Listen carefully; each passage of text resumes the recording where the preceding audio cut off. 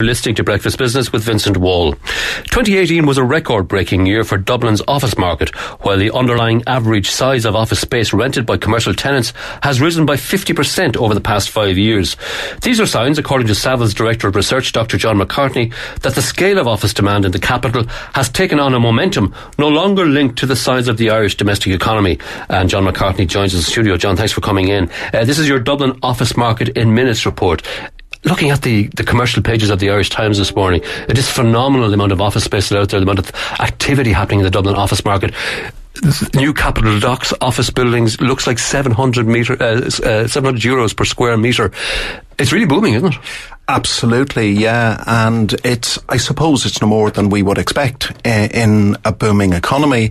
But it's interesting to sort of track what has happened in the Dublin office market over time, because in a sense it really is a microcosm of what's happened in the Irish economy. 20 years ago, if you think about who the big takers of office space were in Dublin, it was the government taking space for civil servants. It was local professional services firms like accountants and solicitors, and it was the big banks. So it was a fairly narrow group, and the unifying feature of all of those occupiers was that they were focused on the domestic economy. But now what we have the likes of Facebook, which has recently taken a huge amount of space out in the old bank centre in Ballsbridge, and they're going to create a campus there that will ultimately cater for up to 7,000 employees. They're setting up their whole EMEA headquarters there.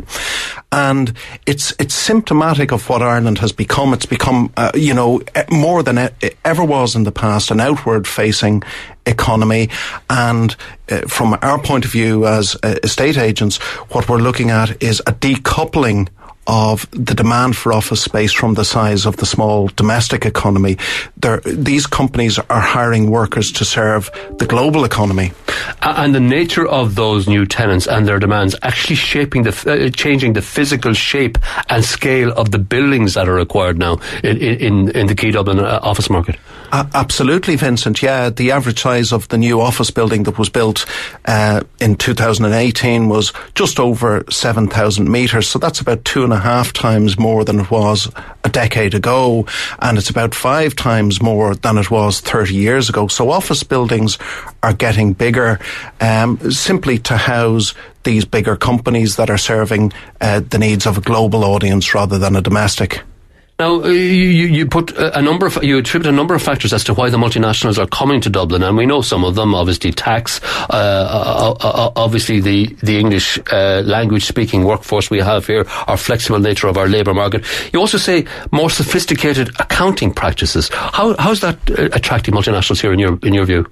Yeah, well, what we're seeing, I think, is we're seeing generally a sort of a division of labour within global corporates where they're where they're assigning certain points of the value-added chain to different countries based on their competitive advantage. Now, one of our competitive advantages, of course, is the low rate of corporation tax, and that has led to transfer pricing, where companies are running money through the books in Dublin in order to avail of the low corporation tax and minimise their global tax liability. So this is a sort of a long-standing practice, but as the world has become more globalised and international trade and services has increased, that is the type of practice that's been used more and more.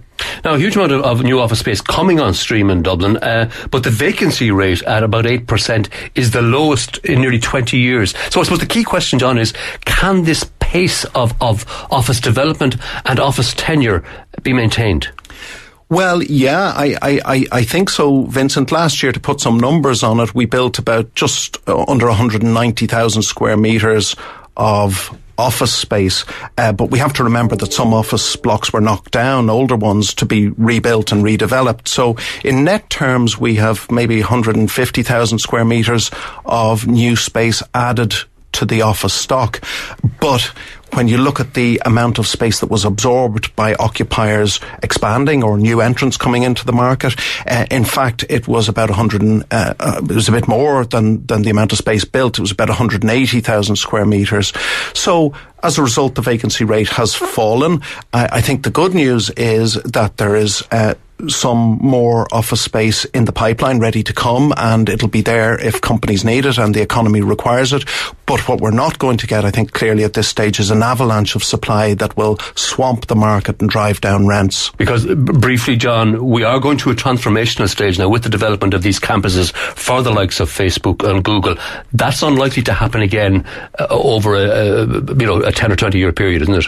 I think so, yeah. I think we're going through a structural change, but of course all of this activity breeds sort of a